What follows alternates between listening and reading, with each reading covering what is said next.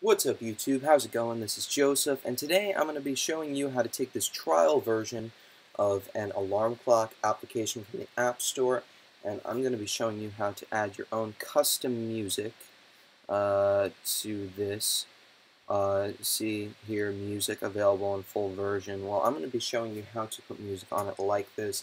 It's actually extremely simple, so let's get started. All you need to do is have your MP3 file on the ready right there on your desktop, and then you simply go and right-click and click Show Package Contents.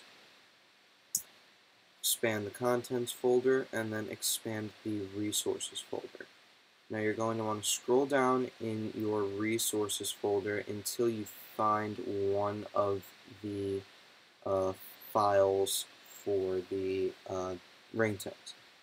So as you can see here, we have digital.wav. Now note that you will have to go here and change the extension from MP3 to WAV. You will also need to rename it the exact same name as the previous ringtone. So, for instance, let's do Electro. You will have, and it is also case sensitive. So you need to put capital ELECTRO,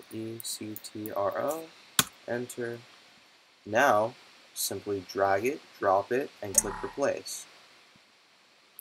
Now, you can open up the alarm clock app, and Electro will sound like the file that you put into it.